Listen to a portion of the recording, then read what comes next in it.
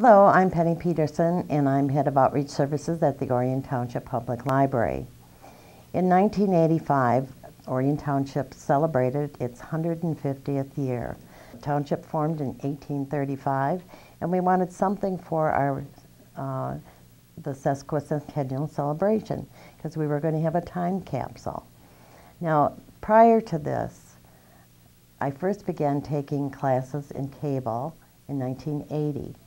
And then I took a year at OCC, also studying cable, but we didn't have cable in Orion Township, nor did they think that we would be able to have cable because we had too many lakes and we wouldn't get reception. But the library went on, and so we did put together the slide presentation. I wrote a script, and there was a gentleman that came to the library that had a very good voice, speaking voice, and I asked him if he would read the script. And so we put the slides together. We got music from the Northeast Oakland Museum up in Oxford, original music. We put that as a background. But my son and I went down to Tribune United Cable down in Royal Oak, and we made the slide presentation, put it on film. We didn't know whether it was going to be on or VHS, but we put this together, make it into film. Then I took it to, we had a little studio in Clarkston, and we put this all together. And if you notice that all of the credits are handwritten, the picture of the dragon is hand-drawn by one of our students at the library.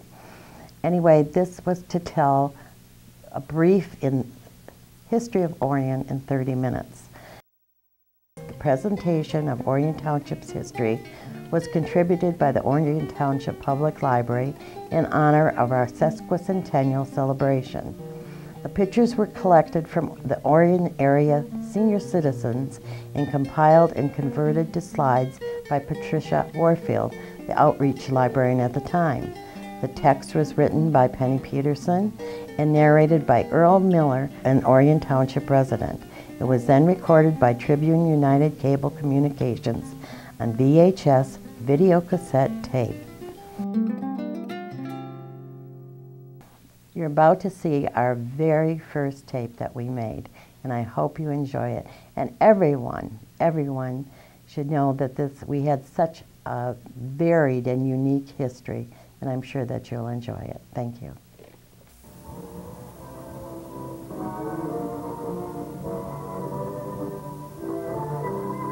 Welcome to the Charter Township of Orion's Sesquicentennial celebration.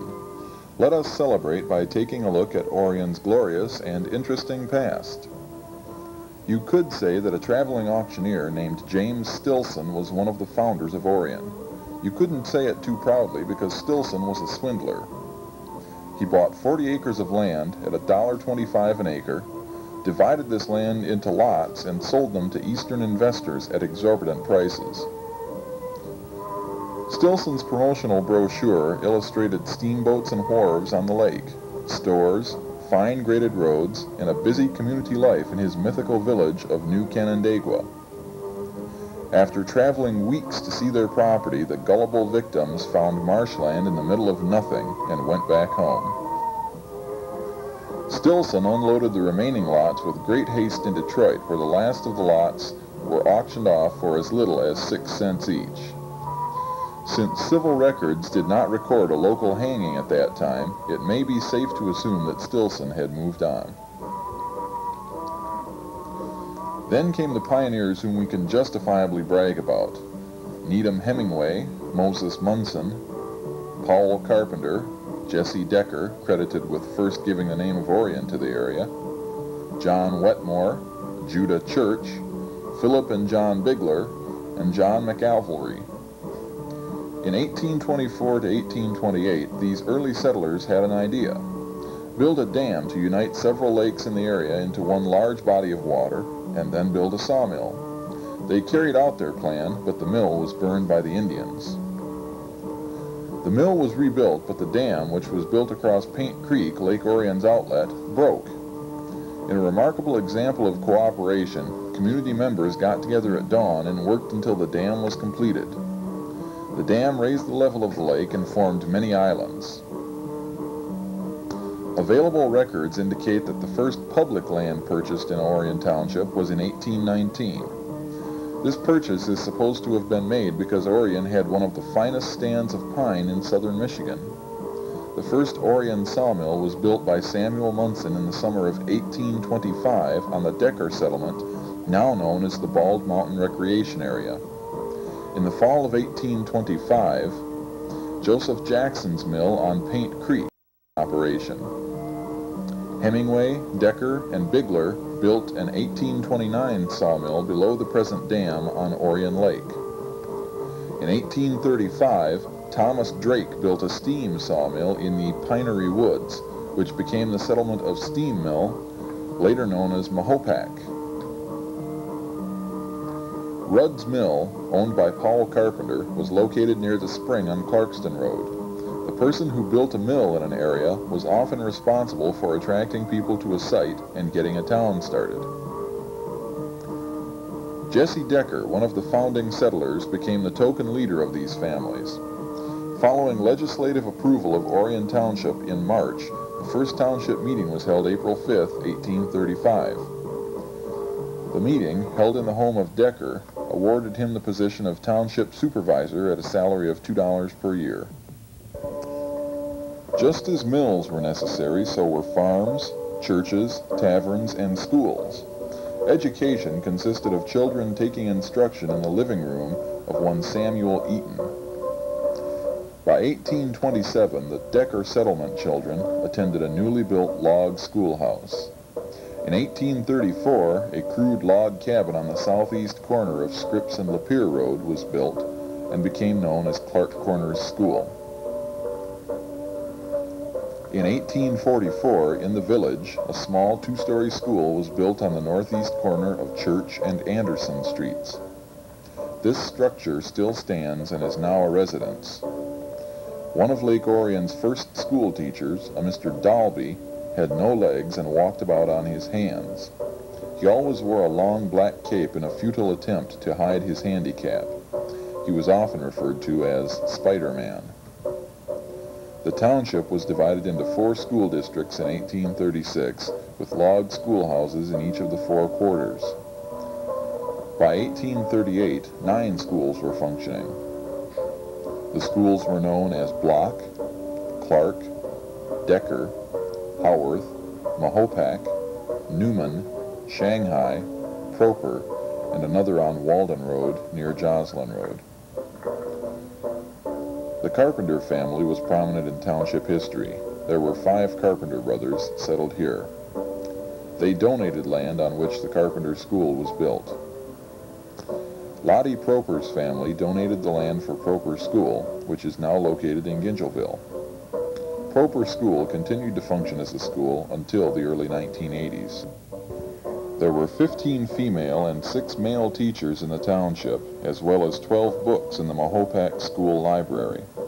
You can see by the expressions on the children's faces that they posed for pictures, much as kids do today. Scripps School, located near Joslin and Walden Roads, was built jointly by the Scripps family and public funds in the early 1900s. It was constructed for his workers' children and other children in the area. Scripps did not want to be responsible for providing transportation for the children, so he sold the school to the church. St. Mary's Episcopal Church is still at the same location today, with additions to the old school. Mr. Westcott was superintendent of schools in 1910. He and his wife are standing outside of the high school, which was one of the first brick schools built in Orion. It was replaced in 1927 by this school located on Elizabeth Street in the village. It is presently the Community Education Building. Apparently, the high school pupils were receiving a good formal education. Extracurricular activities such as football became popular. Notice the O's sewn on the blankets. The girls hand-sewed the O's so that everyone could identify the Orion team. It was also the pre-helmet era. Just look at the size of the 1921 graduating class. Lake Orion Band in the early 1940s with James Basco as director, taken at the high school on Elizabeth Street. Blanche Sims School was built in 1950 and is located on Jackson Street in the village. This is Miss Blanche Sims with the last class she taught before she retired. Today, there are 9 schools in the township with approximately 5,500 students enrolled. In 1834, John Hankinson opened his store in Decker Settlement. By 1836, Jesse Decker's Tavern obtained town board approval. In 1832, Rufus Streeter established a blacksmith shop at Decker Settlement. Here, Abe Deere, a blacksmith of the 1860s, stands in front of his shop on what is now Broadway. Around 1837, Dr. Smead came as Orion's first physician. Dr. Bugh joined him a year later. L.L. Treat was the first practicing lawyer. This picture of Main Street shows the doctor's office on the left, and the 2-story building on the right was the original home of the Orion Review. The Orion Review was established in 1881 by Mr. and Mrs. Neal and is still in existence today. Here, Old Mac stands in front of the printing press. Orion was incorporated as a village in 1859, but the charter was repealed in 1863 after nearly all the village burned in the fire of 1862. Rebuilding was completed and it was again chartered in 1869. Formerly, the village was called Orion, but it was generally known as Dogway, a tough, hard-drinking, crazy town full of saloons and roughnecks ready for a fight with or without a cause. 3 times in its history, in 1862, 1874, and 1894, Lake Orion has been destroyed by fire, and 3 times it has been rebuilt. The boom period began with the arrival of the Iron Horse in Orion in 1872. Thanks to the efforts of one of the directors of the Michigan Central Railroad, the company's original plans to route tracks through Romeo and Fish Lake were changed, and Orion's importance grew.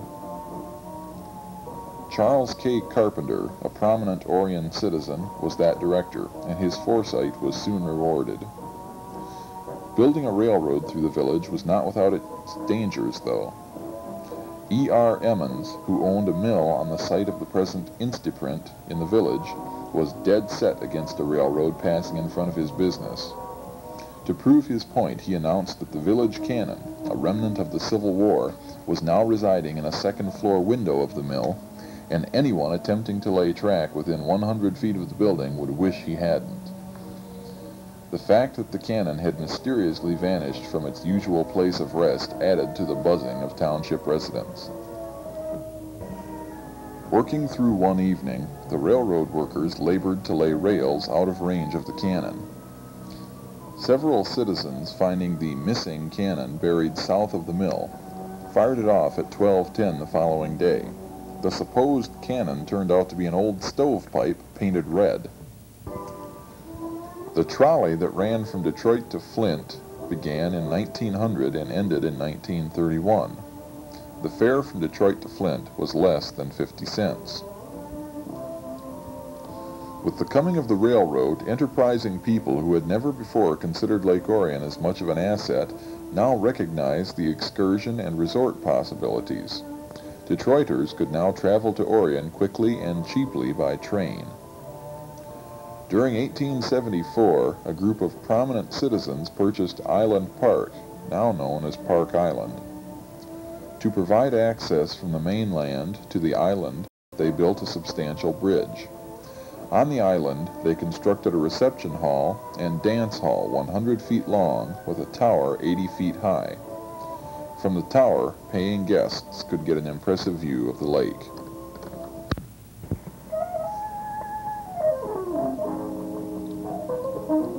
This same group of Orion promoters later purchased the Little Dick steamer and built wharves and docks, not too unlike those envisioned by James Stilson 40 years earlier.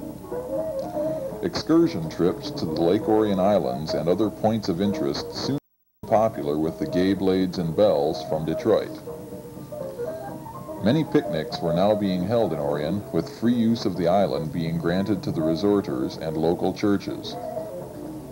There were even special trains to accommodate the thousands coming from Detroit for the celebrations on Decoration Day, the 4th of July, and Barbecue Day.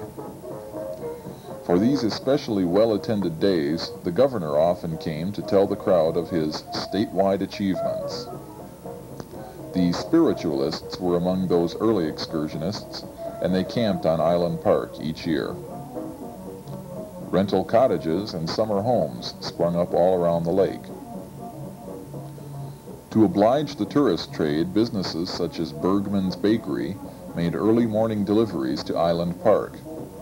Walter Bergman is shown here with faithful old Barney, who became well known by the locals and resorters alike. The gay 90s would find Orion's potential come to full flower.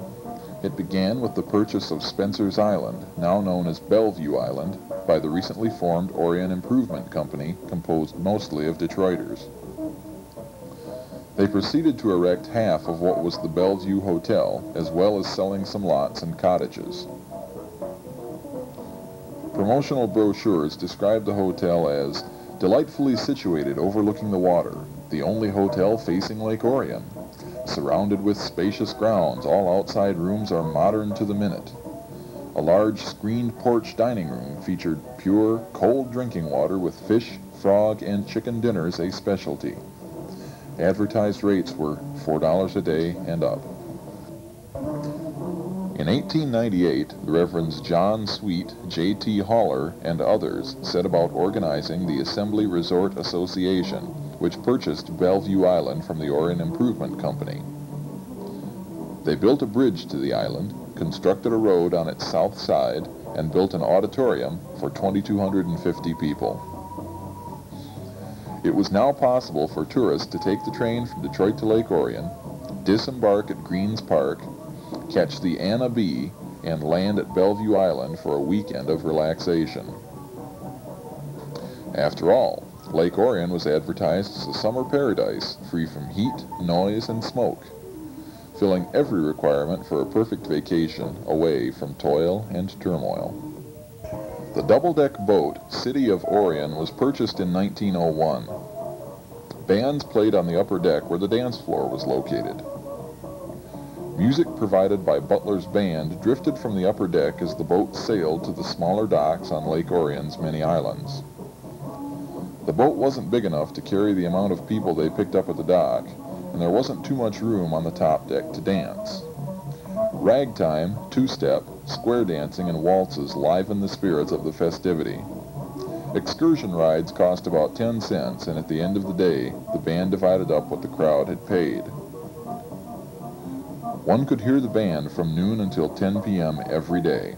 On moonlight nights, Grinnell's Music House advertised Hawaiian ukulele music.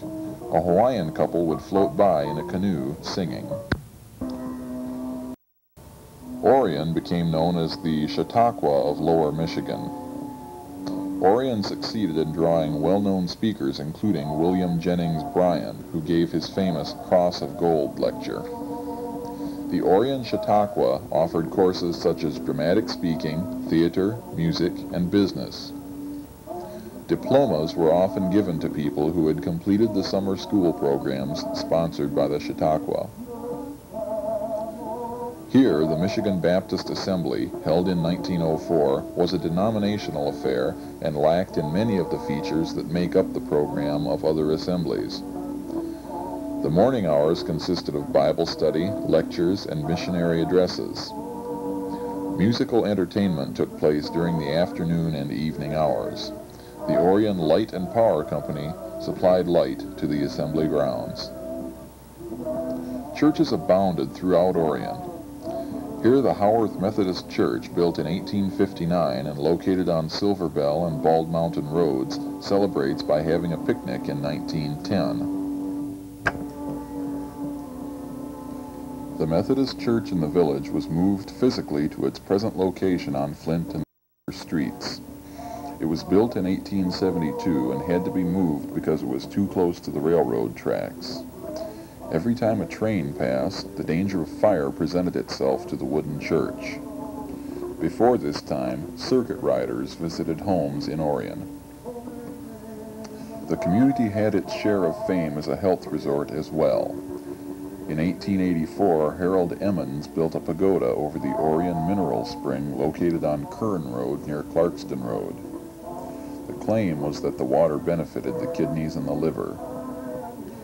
Dr. J. DeCoux and Dr. Charles DeCoux opened a cancer institute in 1889 in the village of Orion.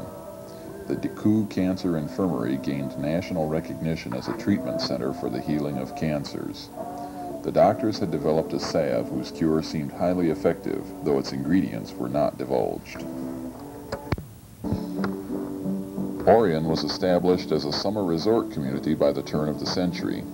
In the winter there was skating on the lakes, but for those with a more commercial interest there was the ice business. Cutting blocks of ice from the lake, hauling the cakes to storage houses where they were buried in sawdust until summer, and selling the blocks for people to use in their ice boxes. One of our Orion residents, Bud Shar, used to work at the Pittman and Dean Ice Company. In the early morning he would leave his family's home on Church Street and trudge through snow to Long Lake to do odd jobs for the ice house. The work was long, strenuous, and cold, but it was rewarding. At the end of the day, Shar would return home with $10 in his pocket. The ice houses for Pittman and Dean Company once stood where the Franklin Settlement Camp is located today on Long Lake. As trolley and train transportation declined in the mid-1920s and the electric refrigerator gained popularity, the ice companies began to close. Pittman and Dean Company didn't cut any ice after 1926. Today, the stone foundation of the ice house is still visible at Franklin Settlement. Speaking of transportation, automobiles were beginning to be seen more and more. Orion's main street, Broadway, was paved in 1919. Lapeer Road became a state trunk line in 1916 and was graveled.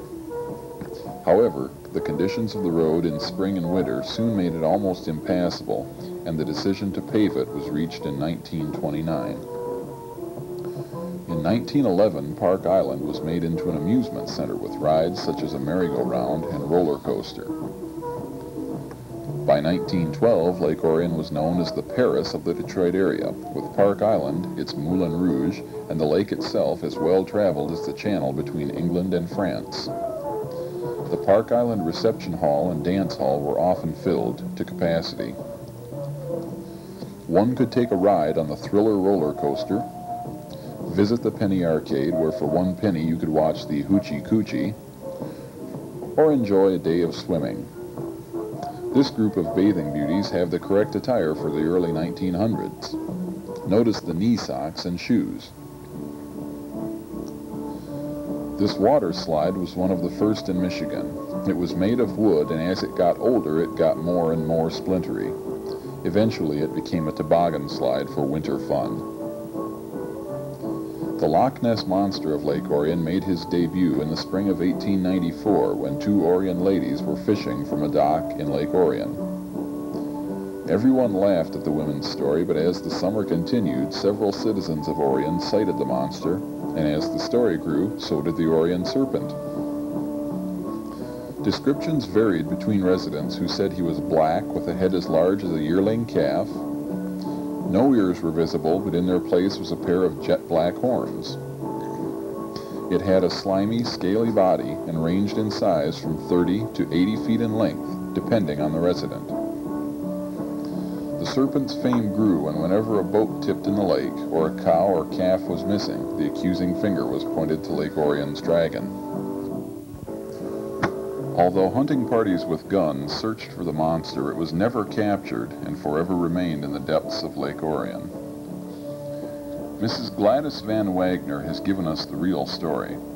A very young man who dearly loved jokes had the local blacksmith make up some rings of different sizes out of metal.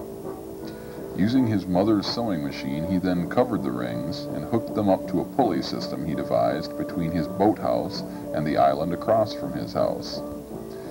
Every time someone came near in a boat or swimming, he simply hid in the boathouse and pulled the pulleys. The dragon was about 20 feet long, and of course, the longer it stayed in the water, the more it looked like a monster. Some people didn't swim in Lake Orion for 2 or 3 years.